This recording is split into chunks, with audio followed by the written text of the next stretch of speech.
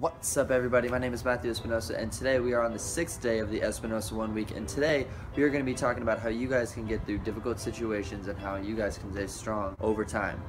First off, what I like to do is I like to take a few deep breaths. Taking deep breaths is important to me because it allows you to get more oxygen to your brain and is just a nice calming thing to do, you know?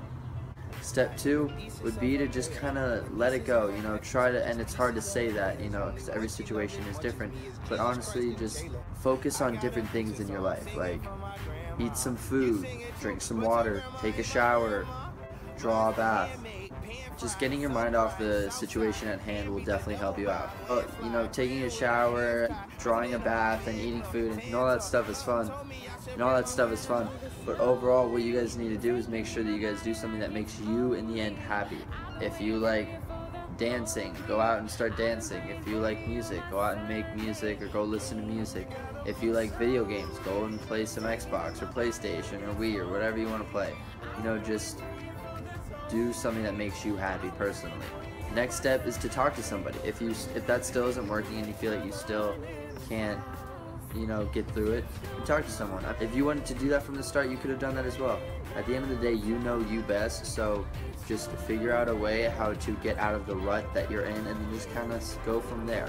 And if you figure out later in life that that's something you should be doing whenever you are sad about something, is talking to somebody, then you'll know that, you know, call a family member, call a friend, call a teacher, call a mentor, call a coach, call somebody that can, you know, help you get through whatever you need to be getting through. Another step is to dig down deep and really have faith that everything is going to be okay, because it will be okay. Just remember that there's always a light at the end of the tunnel and that tomorrow is a brand new day.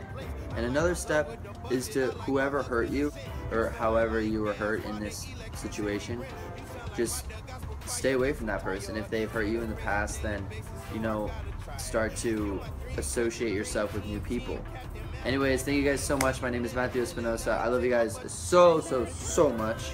I'll see you guys tomorrow. Tomorrow's my birthday, actually, so woo, turning 19. Alright, everybody, my social medias and my movie will be down there in the description, so if you guys want to check that out, you can go for it. I love you guys. Catch you guys tomorrow. Bye.